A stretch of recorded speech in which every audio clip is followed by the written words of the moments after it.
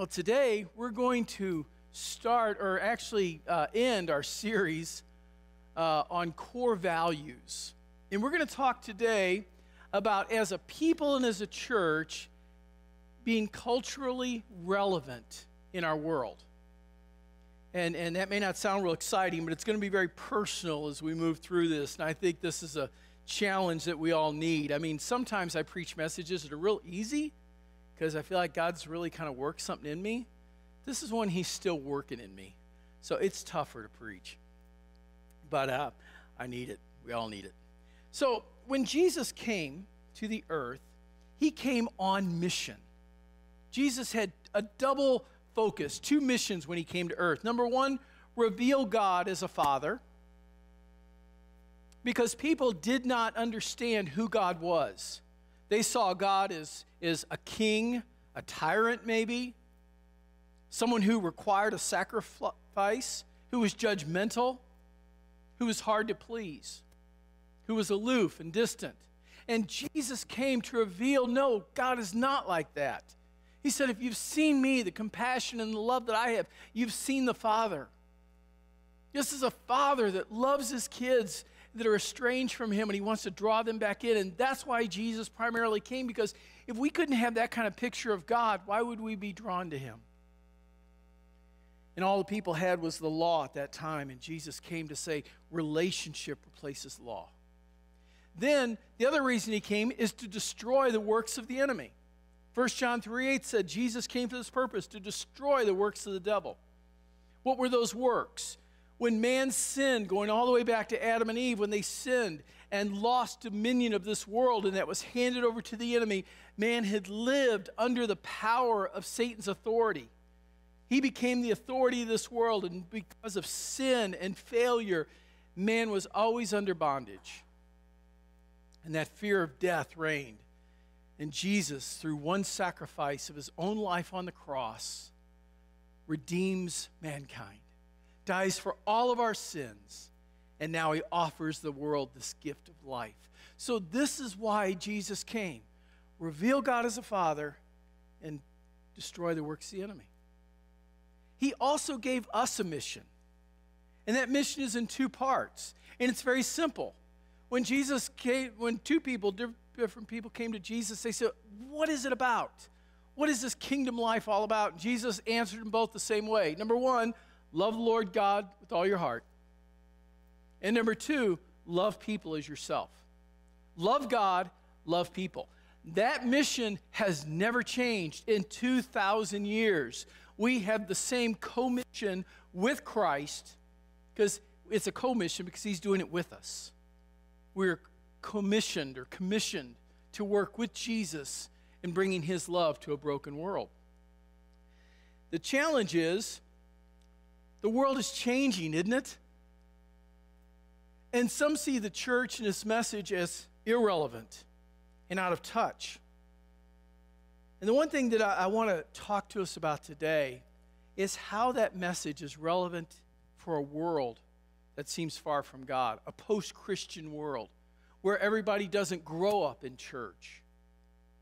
How does that message become culturally relevant in a world that's changing? And times are changing, aren't they? I mean, crazy rate of change in our country and our world. And churches, organizations, even businesses have to learn to adapt and change with it. Can you imagine a business that, today in this day and age, they said, we don't need that internet thing. All that free delivery and social media and stuff like that. We don't need none of that. And all they hear is crickets, because they're out of business. If businesses cannot adapt, they go the way of the dinosaur. Look at some of these brands. Remember these?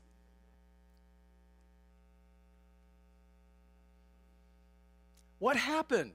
These were all big companies that hired thousands and thousands of people, leaders in their industry, and yet they're all gone, or just a shell of what they were at one point. I saw where Sears has sold off Kenmore, they've sold off Die Hard, they've sold off all Craftsman, all these names that they had built over the years these brands that they had under them, they're all gone. There's nothing left. Why? Why does one company make it? Why do you go to a mall and you go up to like Fashion Mall in Keystone, and it'll be relatively empty until you get around the corner where the Apple store is, and it's packed. Why is that? Because Steve Jobs, years ago, had a picture of what the future could be. He saw what the future could be. He saw that we could do everything on this handheld device, and it changed the world. He was a leader in that area. He was a visionary. Steven Spielberg, for example, the movie Avatar. He wanted to do that movie for years and couldn't do it because the technology to do it wasn't invented yet. So he had to wait until computers caught up with the ability to fulfill his vision. Peter Drucker, who's the father of modern management, said this. He said, a successful entrepreneur is one who identifies that future that has already happened. To be aware of what's going on in our world to such a way that we lead instead of just waiting to see what happened. Wayne Gretzky, considered the best hockey player of all time, said this. He says, I'm successful because I don't skate to where the puck is. I skate to where the puck is going to be. It's that anticipation.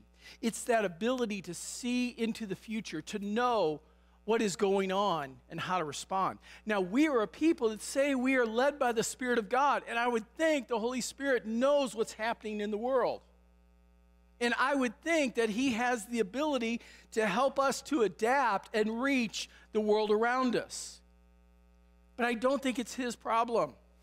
I think it's me. I think he struggles with me and listening and being willing to adapt and change and go out of my way to love people that maybe are difficult to love. I believe the Holy Spirit is wanting to lead me and lead us into a future a lot more than we're willing to go, because we like our traditions and we like life the way it is. Like I said, it's changing, and we've got to change with it. This is our statement, and we share this with 2,500 Vineyard churches around the world about this. The church exists for the sake of those who are exiled from God.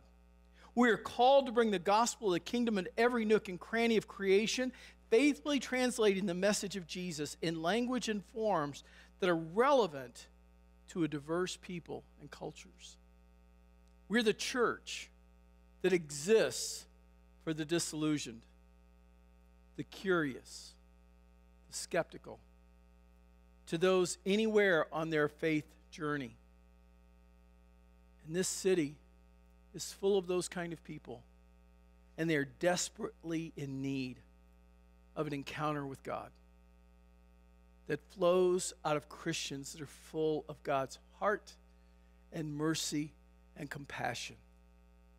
And he's calling us to be those people. We often talk about our mission as being an outwardly focused church. And I think for a lot of us, we like what the church does and its programs and so on. But that will never reach our community. Church programs will never do it. We have to inculcate this down into our being. It's got to be a core value. It's got to be something that emanates from our life, that we're convinced this is the way God's called us to live. The church's history in adapting and changing isn't really good, is it? We tend to not catch on right away. I was thinking about the great missions movements of the past in the 1700s and 1800s. And what happened is churches sent out missionaries all over the world. But then these missionaries, maybe they got to Africa and they went, oh, this won't do. Look at how these people are dressed. We got to get some clothes on these folks. And these cultures they have, they don't even speak English. How can they read the Bible if they don't speak English? We got to teach them to read hymnals, to dress appropriately, even though it's out in the middle of a jungle. We want them to dress in long clothes because we consider that appropriate. And so what basically they tried to do is colonialize the people and make them good Europeans good Westerners before they made them Christians, because they saw that as all tied together, and it's not.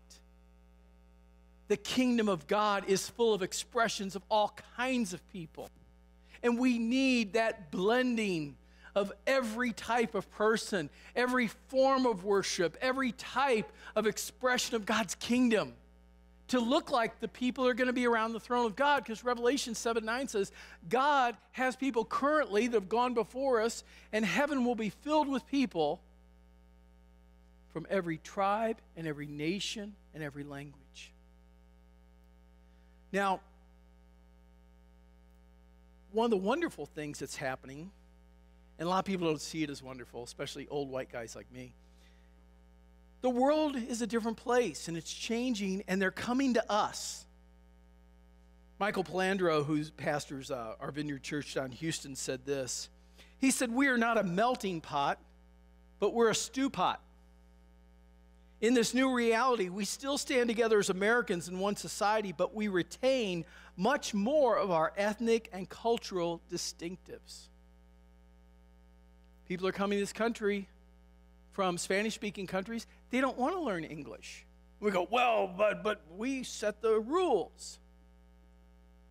Well, the world's changing.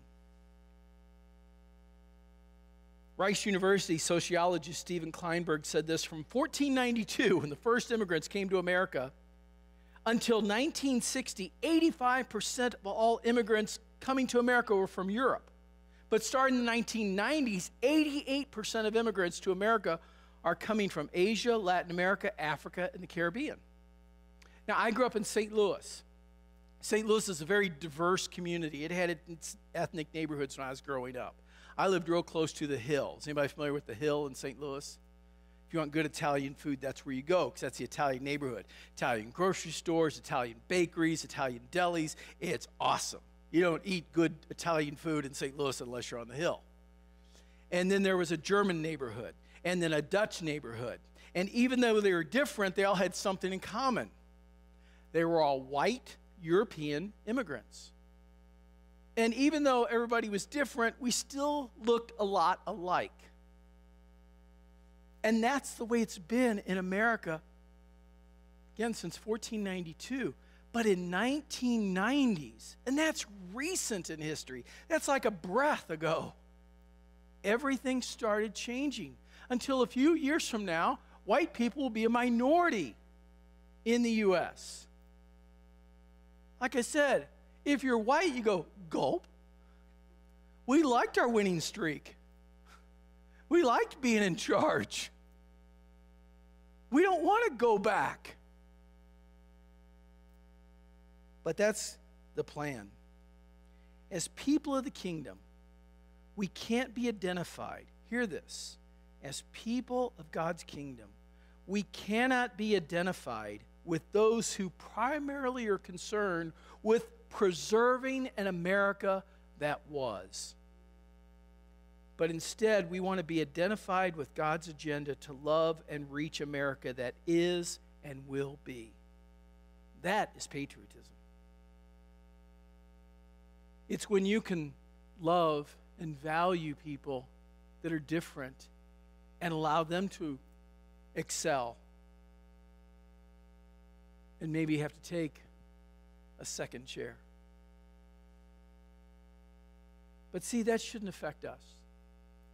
This is something that as people of the kingdom we should embrace, because we are called, the very essence of the gospel is reconciliation. It's about connecting people with God. Paul said that we have been given the ministry of reconciliation. Our role in life is to connect people to God.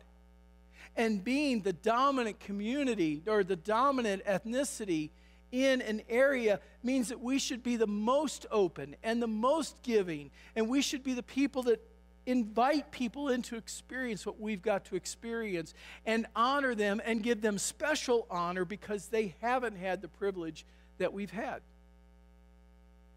That's just truth. And again, for so many people, that's hard to accept. We actively work to break down barriers of culture and gender and social class and ethnicity. That should be part of our mission. Ephesians chapter 2, we're going to look at Ephesians here for a little bit today. And in Ephesians chapter 2, verses really 14 through 22, we're going to kind of camp out there. The Apostle Paul says this, I'm reading from the Passion Translation as well. And if you have a YouVersion on your phone or tablet, you can open it up, look for events on the left-hand side, and you can follow along there or on the screen. Our reconciling peace is Jesus. He has made Jews and non-Jew one in Christ. Now, if you're Jewish, and this is Paul's audience he's writing to, the world was broken into two groups, Jews and people that should be Jews, that want to be Jews, wish they were Jews. And Paul says he's taken everybody. When he makes that statement, he's including everyone. And we are one in Christ. By dying as our sacrifice, he has broken down every wall of prejudice that separated us and has now made us equal through union with Christ. Everybody that you see on the street, God loves just as much as you. And he wants to bless them as much as he wants to bless you. And they're deserving of his blessing as much as you are. I had this picture this week when I was thinking about this verse and kind of meditating on it. I pictured myself walking down the street and seeing someone who is maybe homeless or begging, and I passed them by. And it wasn't that God prompted me to stop or anything, but I just pictured myself kind of going by them on my way to do something. And then later, the thought came, Tony, that was a friend of yours. Someone tells me, you know, that was a friend of yours, or that was a relative of yours. And I went, oh no. How did I not treat them with dignity? Why did I try to meet their need? And as I was having that picture, it was like the Lord said, and Tony, they are your brother and sister. And even though you don't know them, I know them. And I love them. So just be sensitive when I prompt you to do something. Doesn't mean I have to help every person I see. I walk in obedience to God. But I want to open my heart to more obedience. I don't want, visions have to be painted in the heavens for me to stop and love someone. I want that gentle voice, that little prompting of the Holy Spirit to move me to action.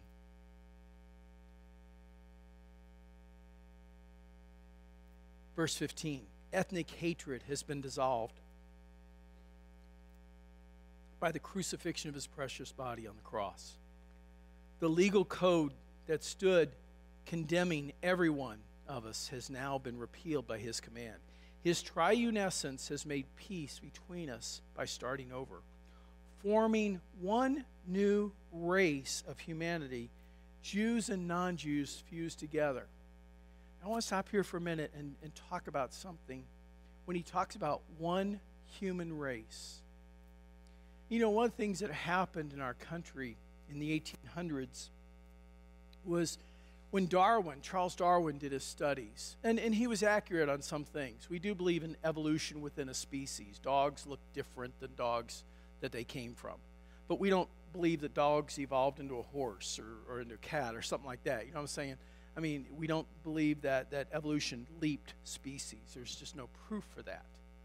But not only did Darwin come out with his theory of evolution, he also had another theory that became very popular. And what he did was he was the first person to define people by race. And he talked about 3 great races in the world and which ones were better than the others. And it was Darwin that brought his scientific theory to back racism and prejudice in our country. Now people had science to prove it, that certain people were inferior to others. And this was used for a long time to create and justify segregation in our country. We are one human race. We have many different ethnicities. But at our core, we all have the same DNA. We are the same people. And that's important for us to understand and embrace. When we talk about racial differences, these are not racial differences like we're somehow from different planets or we're different people. Many times it doesn't even have to do with ethnicity. It has to do with particulars and areas and conflicts that have been going on and so on. My point in saying this is that God's truth is that we are one people. And if we would just embrace that idea, we would stop judging people and putting such a big emphasis on ethnicity, because ethnicity to me is not near as important as race. I have a lot more in common with you if we're both human beings than I do if we're different races. Because that means it sounds like we're completely different. And we need to diminish that language, because that is not language of the kingdom of God. Like it says here, God is forming one new race of people. He's restoring this. What is God's goal? Verse 22, I want to jump to the end here. God is transforming each one of you into a holy of holies, his dwelling place through the power of the Holy Spirit living in you. We cannot be the kind of church that holds on to, or as a people individually holding on to traditional views and forms and traditions of men. Jesus spoke against these things. He has called us to go out and live our life in a world in such a way that we actually engage people, and we go out of our way to engage people that are different than us. And rather than look down on people, we look up at them. We see the potential of God inside their life. We see what God can do to change them and transform them and to build them into something great.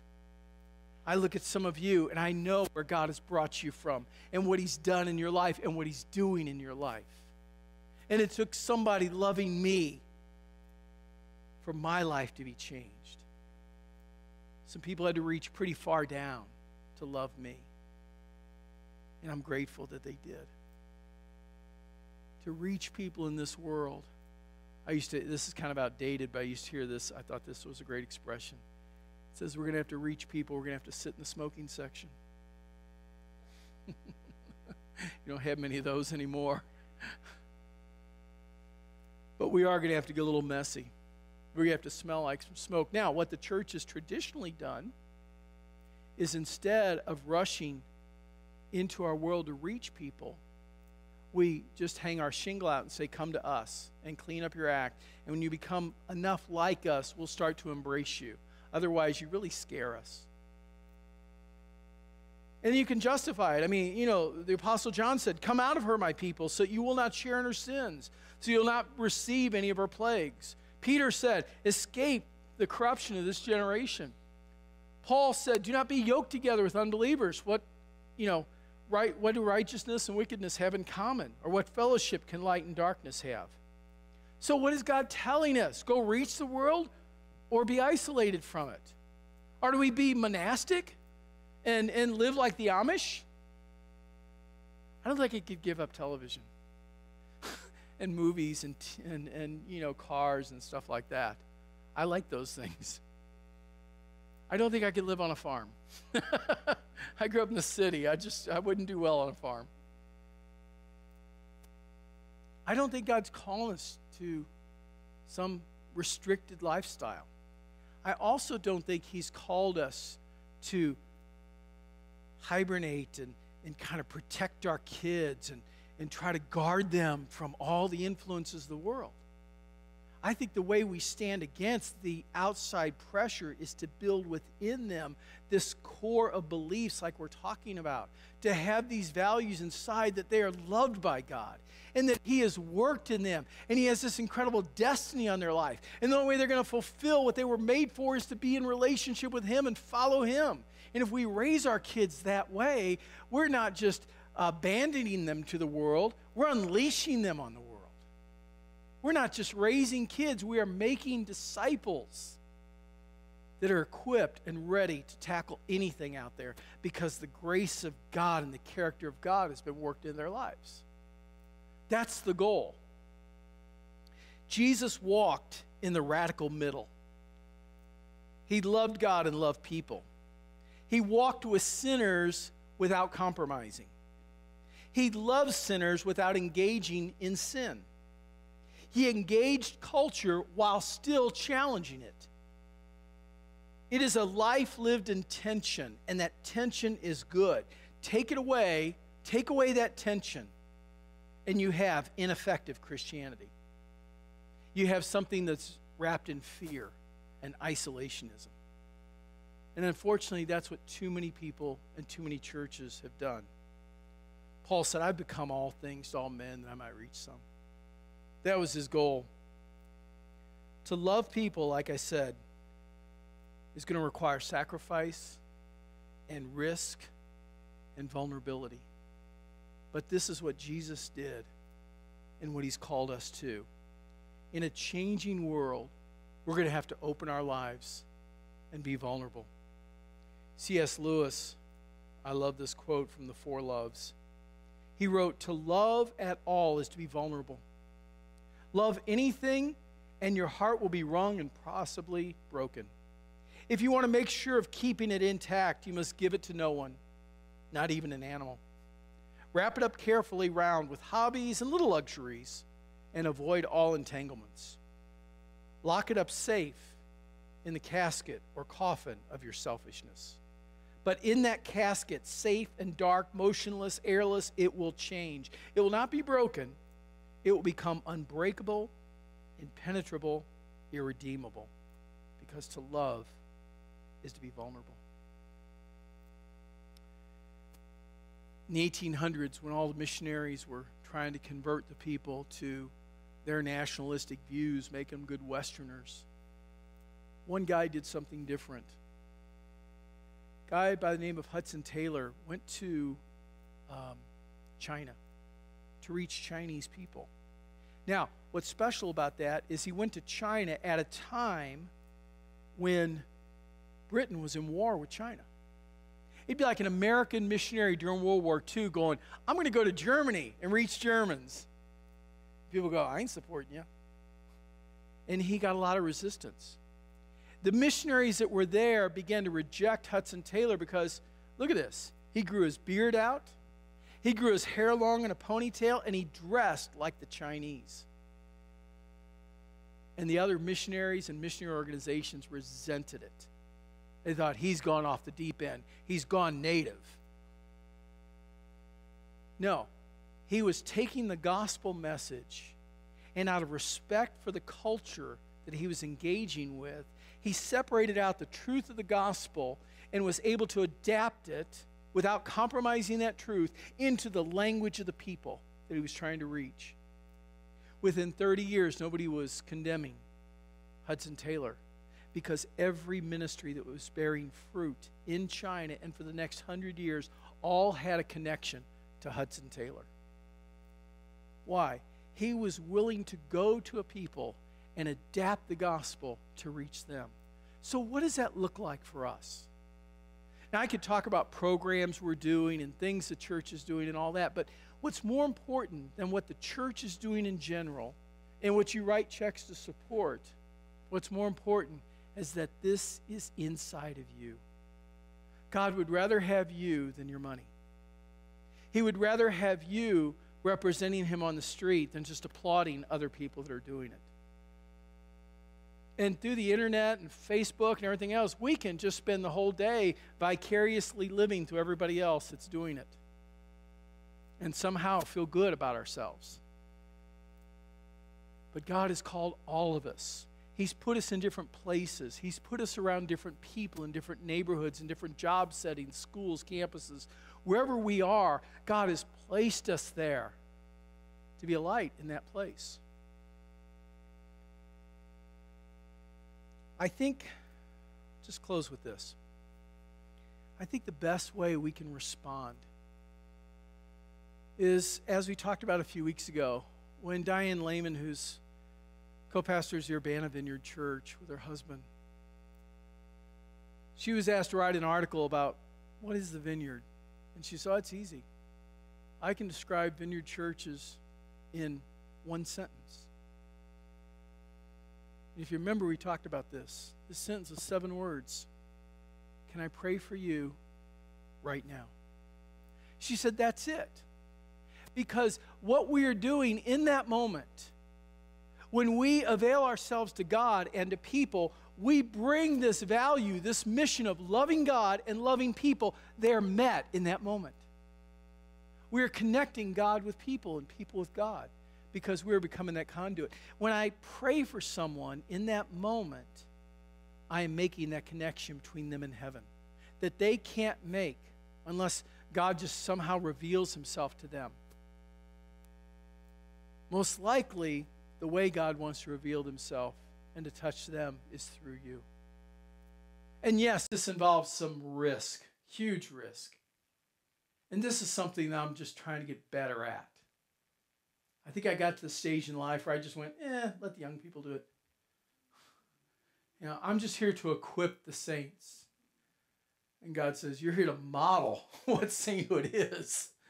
That's what you're here to do. Not just talk about it, but to live it. And it's a challenge. Because I can get so on mission. I can be so focused on what I'm doing for God that I can miss what God wants to do in the moment. I can pass people by because I'm going to go do something for God. And I'm praying, God, change that in me. Oh, we talk about my time a lot, me and God. You know, because I feel like I have a right to my time. And God says, you mean my time? That's one of those rights I want you to yield to me. And as I give God my time, incredible stuff happens. Now I'm not frustrated if I'm stuck in traffic because it's not my time, it's God's. Well, if I'm late for a meeting, I blame it on God. No. No, I own it when it's me. But I don't trip over myself. Just, I'm so sorry. Sometimes I just show up or what I try to do is tell people if I'm going to be late, hey, I'm running 5 minutes late. And people are usually good with that. My point is we can live our life on our own terms, doing our thing, and believe the whole time that we're doing something for God. I believe what God wants is that moment-by-moment connection with him, where at any time he can speak to us, and we're always listening and always ready, and ready to accept the grace to obey. I didn't say ready to obey. I said ready to receive the grace to obey. God, would you help me? I know you want me to go pray for that person. I'm just not feeling it. Would you give me the grace to go do it anyway? And God does. That's what's amazing. Why? Because he loves that person. And he loves me. And he knows that divine encounter that I get to be there to make happen is something that will build my faith as well. So my challenge to you today is this week, would you pray and just ask God, would you show me opportunities where I can say to someone, because I sense there might be 100 people around, but God may identify one person. Go talk to that person. Ask them if there's anything you can pray with in their life. And then don't be weird, just be simple. Keep your eyes open. Whenever I pray for somebody in public, I always keep my eyes open. Because I want to see what God's doing in their life, and I don't want it to be this thing that's weird and long. God, this is going on in their life. Would you minister to that? Would you just show yourself as a loving God? Would you pour your grace into them? Amen. Praying for people in public is a whole lot more effective than praying for people in church. God loves to show off. He loves to show his love to people, especially people he doesn't get to normally have interaction with, but he wants to. If he can use us in that way, that will cause us to change this community, to change the world.